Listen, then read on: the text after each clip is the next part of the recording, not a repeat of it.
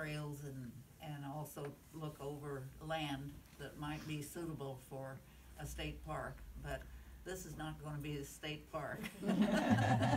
It'll be our park, so.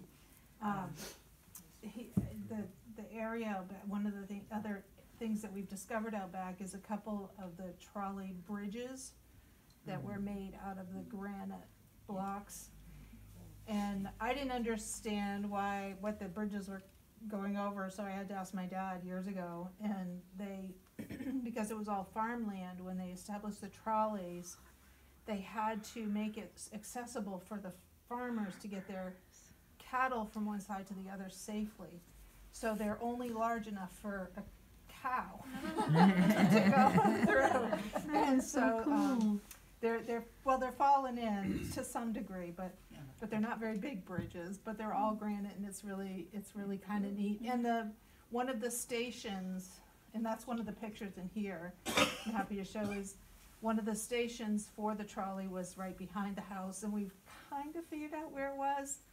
Not totally, but it's kind of in between, because we built on one end of their land, so we're right there too. It's kind of in between, we think, out back between the houses. So it's neat, and it's neat to have the historic of them having bought it from Grace. Oh, I know what I wanted to say. When did the maple trees? They knew the maple trees out front. Those three? Yeah. Well, Alice Hayes, who some of you might remember, lived down on the lake, and she told me one time that those trees had been there in 1810. So that's all I know. But they're looking pretty old now. They're pretty big. Afraid they're going to blow down in some storm.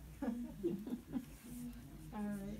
We took on quite a job of going over the land and the things that we have there.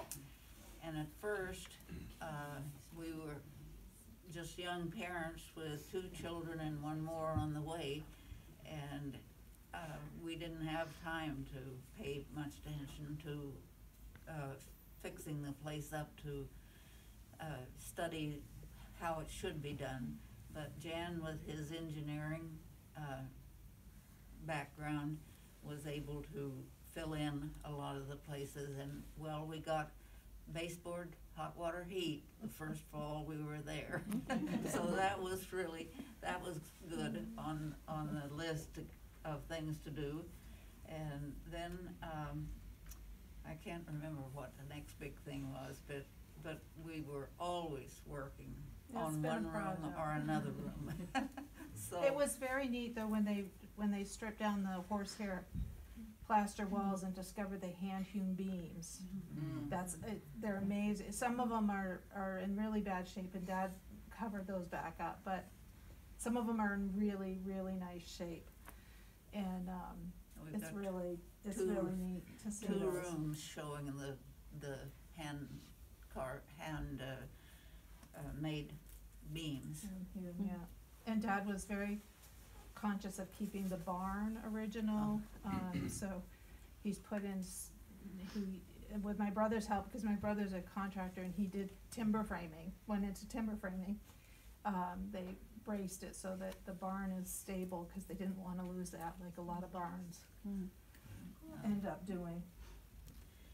So Joellen has lived her entire life there. So I'll have to wait for a little while. So she's interested in what we find out. So that's helping us, because we're forgetting a lot of things now that we've. Are we doing questions? We'll do questions now while everybody's fresh in their minds. So if you have any questions, shout away or raise your hand and we'll call on you. When was the trolley there? 1928. Yeah. It was the 1920s to about the 1930s. 40s, right? Yeah, we just looked that up today by chance, and it was like Actually- 1908 and 1906. It was pretty early.